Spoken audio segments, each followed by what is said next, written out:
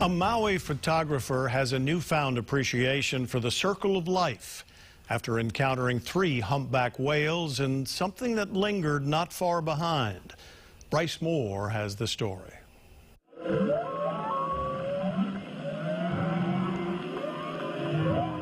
Photographer Scott Harland has lived in Hawaii for 15 years and says he's never seen anything like it. 3 humpback whales came up to his small zodiac off Lahaina Tuesday, but something wasn't quite right.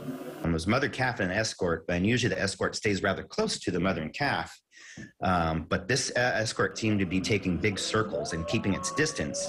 Harland was over 100 yards away when he spotted the whales. He put his engine in neutral and stayed put, complying with NOAA regulations around humpbacks. The creatures approached and passed by a few times.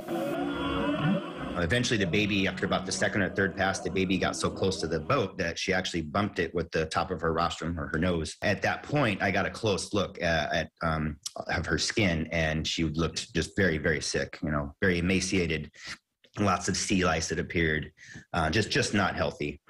Dr. Lars Beider with the Hawaii Institute of Marine Biology says sea lice are common on humpbacks, just not this many. A healthy whale will certainly have them, but in lower numbers. And one could argue to a certain degree that they do keep a whale healthy in regards to eating all these little algae, all the dead skin, and so on, but only to a certain level, right? And Harland's story doesn't end there. The whales swam off toward the sunset, disappearing from sight. It was about probably 5 minutes or so that went by, and I noticed two large gray objects swimming right by the boat. So I had the wherewithal to put my mask and snorkel on to put my face in the water. And what do you know, there's 2 tiger sharks. So at that point, I did jump in for a brief moment because I love sharks. Harland says the experience was humbling and bittersweet. There was nothing he could do to stop the sharks from following the whales. It was really tough because these humpbacks are very, very special to me. And so are sharks, so that's what makes it really tough. But again, I know it is the circle of life. It's going to feed some of our tiger sharks, and that'll keep them away from our beaches.